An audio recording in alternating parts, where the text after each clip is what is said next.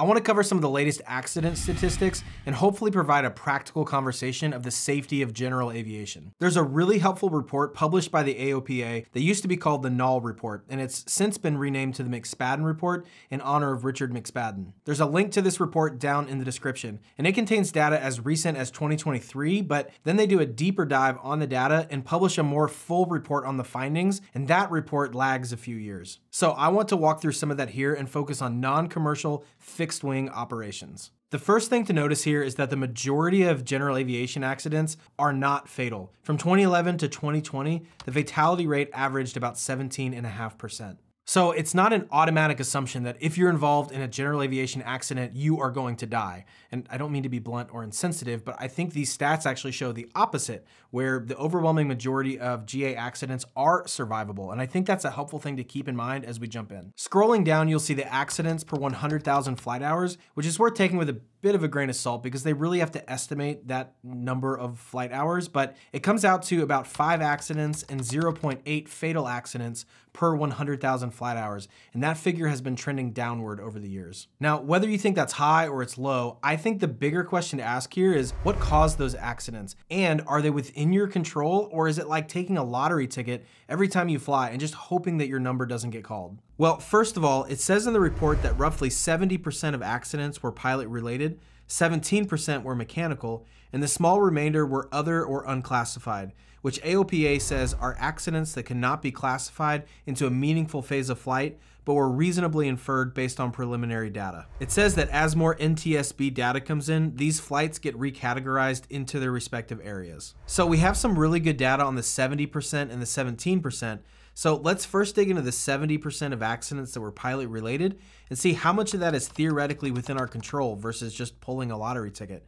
And then also look at the 17% mechanical and decide the same. If we scroll down to the major types of accidents, this is where things get more helpful as it shows us accidents and fatal accidents by phase of flight. So let's dive into a few of these that had a particularly high number of fatal accidents versus the rest. Descent and approach had the highest number here with 24 fatal accidents. If you scroll down, it will unpack that in more detail. And you can see that within the descent and approach category, stalls and spins were the highest fatal accident cause within this grouping. Broadly speaking, loss of control under 1000 AGL causes the most fatalities in aviation, and this is controllable. Collisions and deficient instrument approach procedures were next. Now, some collisions might have been outside the pilot's control, but still, we all have a role in that in terms of keeping our eyes outside the airplane and communicating well on the radio. So the largest fatality rate grouping, this descent and approach category, again, the causes are largely controllable, and it tells me you're not just playing the lottery. The next most fatal category was weather. If we look into this, VFR into instrument conditions is the #1 culprit,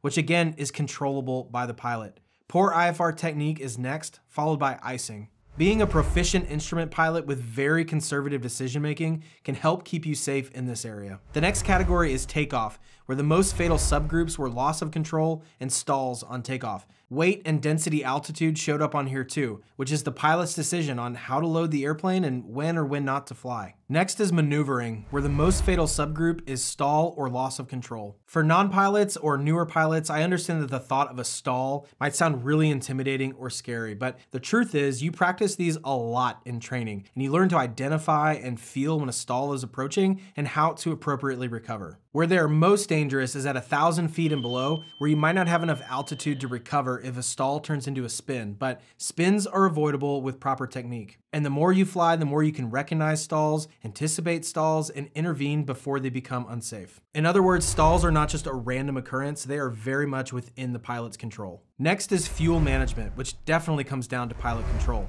Flight planning and systems operation cause the fatal accidents here. Now, I'm not trying to sound insensitive to any of these stats or invalidate anyone that says they have some proper reservations about flying. I'm not saying you shouldn't worry about it. Look at the causes. That's not what I'm saying. I know that these represent real deaths, and that is honestly tragic.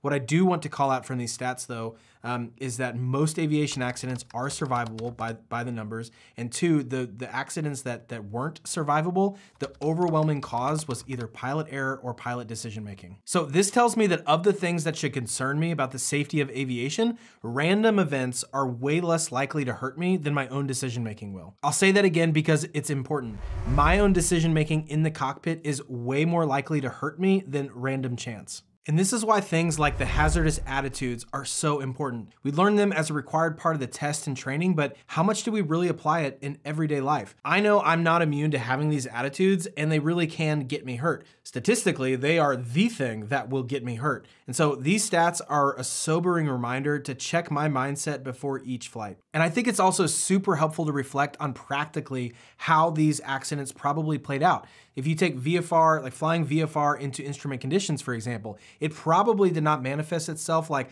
hey, the airport is really socked in, I'm not instrument rated, let's just go for it. No, practically, it probably looked like, hey, I see a break in the clouds, or hey, that cloud layer is really thin, or something like that, where they were just able to push the envelope just a little bit, just a little bit, just a little bit. And before you know it, they were in a situation they never should have been in, but it didn't look like that big, obvious, let's go get ourselves in the soup in the first place. It was a series of small decisions. It's likely the same with stall spins in the approach phase. It was probably a series of small decisions that maybe started with, hey, let's really slow the airplane down to make room for this other guy that's coming in as well. And then they accidentally overshoot the base to turn final. And before you know it, they're uncoordinated, they stall it, turns into a spin, and the rest is history. It probably wasn't just a, oh my gosh, all of a sudden we're out of control. It was a series of small steps that probably got them there in the first place. In my experience, I have found that safety slips in small stages. I didn't intentionally coin that phrase, but it has alliteration and it's memorable, and I kind of now live by it. I put out a video a while back talking about a time where I got in the mountains and I was way too high, way too fast on approach that I felt really committed to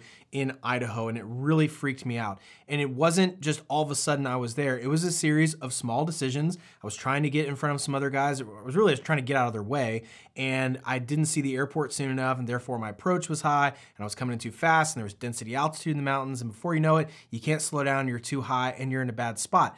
And it's a perfect example of how safety, for me, it slipped in small stages. It wasn't any one decision that got me into a bad spot. It was a series of small ones.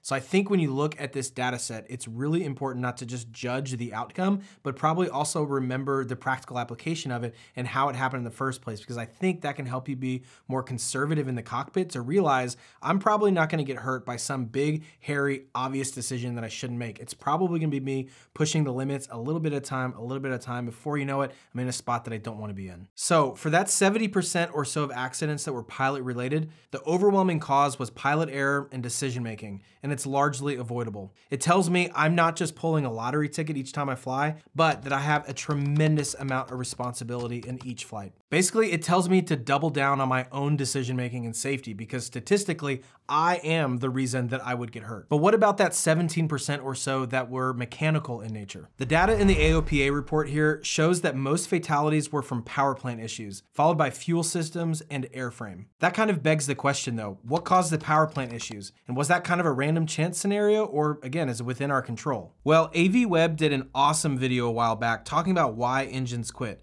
And frankly, I won't try to recreate because it was just really well done. I'll link it down in the description if you want to watch the whole thing. But the takeaway from their data was that a very small portion of fatal accidents were from engines quitting. But furthermore, when you look at the reasons engines quit in the first place, 50% or more were pilot or maintenance caused, such as fuel issues like starvation or exhaustion, which made up about 30% of the 50%. Random failures were less than 20%. Now, unfortunately, about 30% of the causes are unknown, but this could also be caused by things like carburetor icing that don't get reported because by the time they inspect the airplane at the scene of the incident, the ice was gone and the engine starts right up and it's listed as unknown. The headline here is that even with engine issues, the vast majority of it is preventable with pilot decision-making and taking great care of the airplane from a maintenance perspective. Anytime you hear about aviation accidents, there are some incredibly important points you need to remember. Number one is that aviation accidents are largely survivable. Number two is that fatal accidents are largely due to pilot error and decision-making, not random chance. Number three is that the safety of each flight starts over every single flight. Basically, yesterday's decision-making, yesterday's safe flights, last year's safe flights, none of that matters except for today, because statistically, I am my biggest hazard. And so we really need to check our hazardous attitudes every time we get in the cockpit and realize that safety starts over with every single flight. Number four is to remember that safety slips in small stages. Be aware of the little decisions we're making that could add up to a bad situation. Number five is accept what is in your control and that which isn't. Basically, to me, I'm willing to accept accept what risk is within my control, and statistically that's the majority of it, and I'm okay accepting the stuff that's outside of my control. And if you think about it, we do the same thing with cars. We wanna, accept our own responsibility, try not to text and drive, certainly don't drink and drive or anything like that, but there's a lot of risk that's actually outside of our control. There's other drunk drivers, there's lots of people texting and driving, eating cheeseburgers, talking on the phone at the same time as they're driving 80 next to you on the highway. But for most of us watching, it's worth it to us because we want to live a life with cars involved. So similarly, for me in aviation, it's worth it to me for a life flying if I can accept what is within my control and take that really seriously and then be okay with that which is outside of my control. Now, please don't hear me invalidating you if you have valid concerns about aviation, either you flying or a loved one flying, but I do think there might be an overemphasis on aviation crashes. There are so many channels that exclusively talk about aviation incidents, and I'm not saying that's a bad thing. In fact, I think most of the time it's a really good thing, and it's really healthy to have resources like this where we can learn and try to become safer pilots. But I do wonder if sometimes people might, not the channels themselves, but those watching, if we can overemphasize where we just look at the headlines saying, oh, there's an aviation crash, there's a plane crash, where we start building up in our mind and think that the boogeyman is out to get us, that this is just random chance that inevitably it's going to happen to me or a loved one at some point just by the numbers. But I really wanted to make this video to try to uncover the stats to help us realize like what are really what are the reasons that airplanes crash? What is statistically most likely to get me hurt? So I don't want to invalidate you, but I do want to encourage you with the reality and the context of the situation. Now, a very practical way to focus on the safety of every single flight is actually on the drive to the airport. I put a video together talking about what's kind of become a ritual for me that I really believe has helped me get into a safer mindset before I ever get into the cockpit. So I will see you in that video.